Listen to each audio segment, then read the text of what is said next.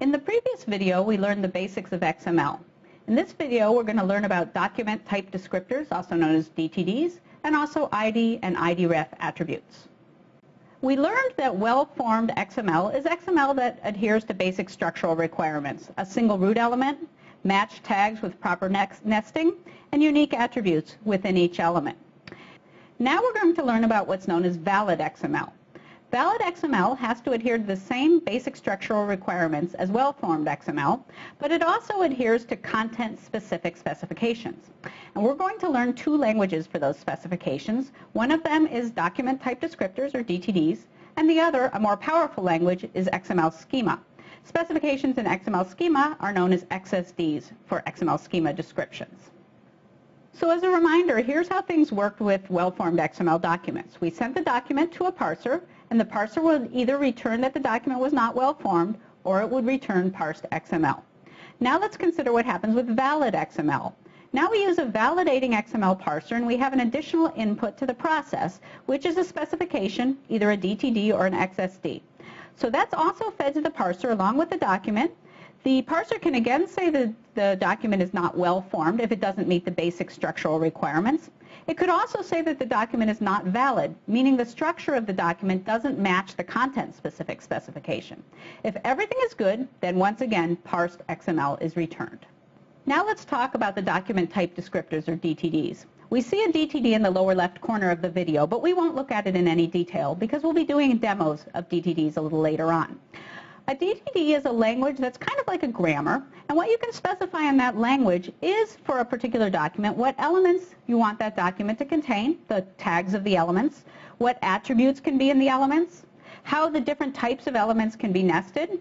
Sometimes the ordering of the elements might want to be specified, and sometimes the number of occurrences of different elements. DTDs also allow the introduction of special types of attributes called ID and IDrefs. And effectively what these allow you to do is specify pointers within a document, although these pointers are untyped. Before moving to the demo, let's talk a little bit about the positives and negatives of choosing to use a DTD or an XSD for one's XML data. After all, if you're building an application that encodes its data in XML, you'll have to decide whether you want the XML to just be well-formed or whether you'll want to have specifications and require the XML to be valid to satisfy those specifications. So let's put a few positives of choosing the latter, of requiring a DTD or an XSD. First of all, one of them is that when you write your program, you can assume that the data adheres to a specific structure. So programs can assume a structure, and so the programs themselves are simpler because they don't have to be doing a lot of error checking on the data. They'll know that before the data reaches the program, it's been run through a validator and it does satisfy a particular structure. Second of all, we talked some time ago about the cascading style sheet language and the extensible style sheet languages. These are languages that take XML and they run rules on it to process it into a different form, often HTML. When you write those rules, if you know that the data has a certain structure, then those rules can be simpler. So like the programs, they also can assume particular structure, and it makes them simpler. Now, another use for DTDs or XSDs is as a specification language for conveying what XML might need to look like. So as an example, if you're performing data exchange using XML, maybe a company is going to receive purchase orders in XML, the company can actually use the DTD as a specification for what the XML needs to look like when it arrives at the program that's going to operate on it. Also, documentation. It can be useful to use one of these specifications to just document what the data itself looks like. In general, really what we have here is the benefits of typing. We're talking about, strongly typed data versus loosely typed data, if you want to think of it that way. Now let's look at when we might prefer not to use a DTD. So what I'm going to describe down here is sort of the benefits of not using a DTD. So the biggest benefit is flexibility. So a DTD makes your XML data have to conform to a specification. If you want more flexibility or you want ease of change in the way the data is formatted without running into a lot of errors, then if that's what you want, then a DTD can be constraining. Another fact is that DTDs can be fairly messy, and this is not going to be obvious to you yet until we get into the demo, but if the data is irregular, very irregular, then specifying its structure can be hard, so especially for irregular documents. And actually, when we see the schema language, we'll discover that XSDs can be, I would say, really messy. So they can actually get very large. It's possible to have a document where the specification of the structure of the document is much, much larger than the document itself, which seems non-intuitive, but when we get to learn about XSDs, I think you'll see how that can happen. So overall, this is, the benefits of no typing. It's really quite similar to the analogy in programming languages. The remainder of this video will teach about the DTDs themselves through a set of examples. We'll have a separate video for learning about XML schema and XSDs. So here we are with our first document that we're going to look at with a document type descriptor. We have on the left the document itself, we have on the right the document type descriptor, and then we have in the lower right a command line shell that we're going to use to validate the document. So this is similar data to what we saw in the last video, but let's go through it just to see what we have. We have an outermost element called bookstore, and we have 2 books in our bookstore. The first book has an ISBN number, price, and edition as attributes, and then it has a sub-element called title, another sub-element called authors with 2 authors underneath, first names and last names. The second book element is similar, except it doesn't have an edition, and it also has, as we see, a remark. Now let's take a look at the DTD, and I'm just going to walk through this DTD, not too slowly, not too fast, and explain exactly what it's doing. So the start of the DTD says this is a DTD named bookstore, and the root element is called bookstore, and now we have the first grammar-like construct. So these constructs are in fact a little bit like regular expressions if you know them. What this says is that a bookstore element has as sub-elements any number of elements that are called book or magazine. So we have book or magazine. We don't have any magazines yet, but we'll add one. And then this star says 0 or more instances. It's the cleany closure operator for those of you familiar with regular expressions. Now let's talk about what the book element has. So that's our next specification.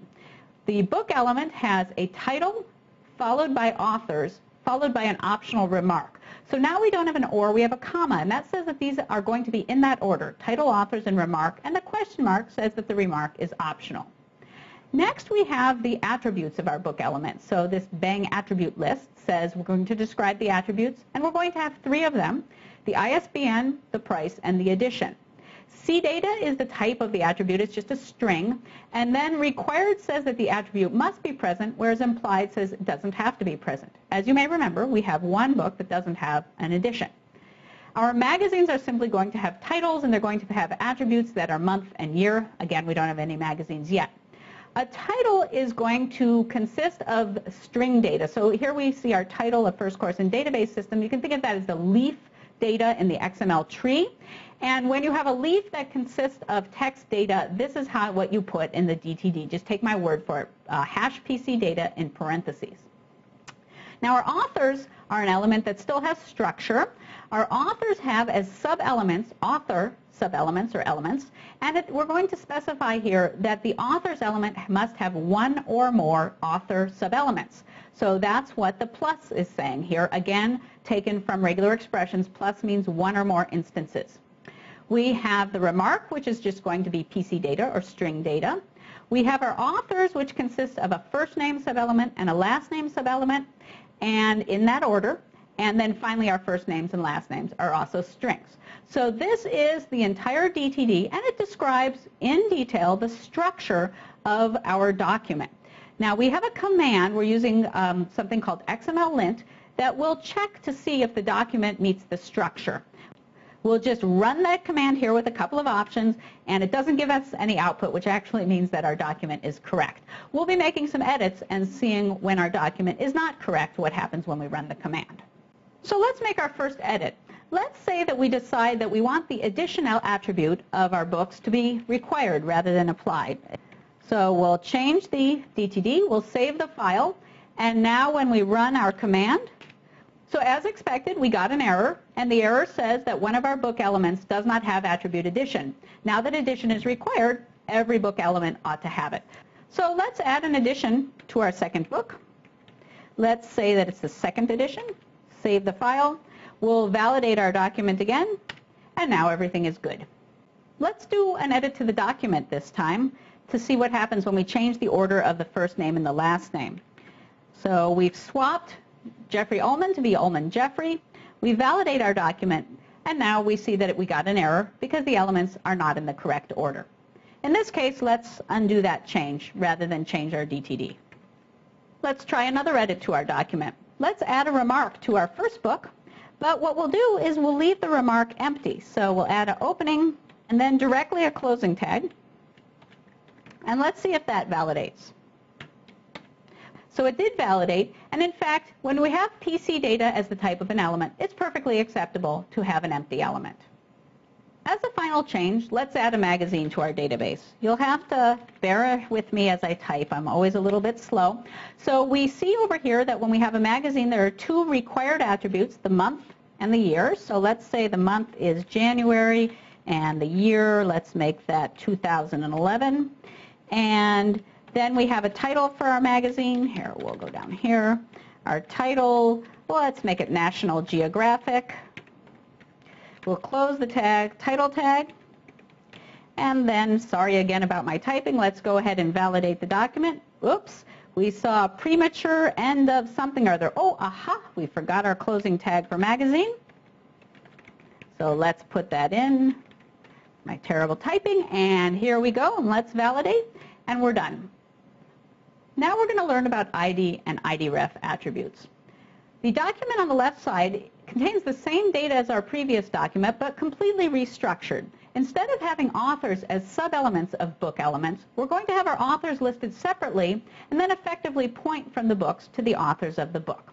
We'll take a look at the data first, and then we'll take a look at the DTD that describes the data. Let's actually start with the authors. So our bookstore element here has two sub-elements that are books and three that are authors. So looking at the authors, we have the first name and the last name as sub-elements as usual, but we've added what we call the ident attribute. That's not a keyword. We've just called the attribute ident. And then for each of the three authors, we've given a string value to that attribute that we're going to use effectively for the pointers in the books. So we have our three authors. Now let's take a look at the books. Our book has the ISBN number and price. I've taken the edition out for now. And then it has this special attribute called authors. Authors is called an IDRefs attribute, and its value can refer to one or more strings that are ID attributes in another element. So that's what we're doing here. We're referring to the two author elements here. And in our second book, we're referring to the three author elements. We still have the title sub-element, and we still have the remark sub-element.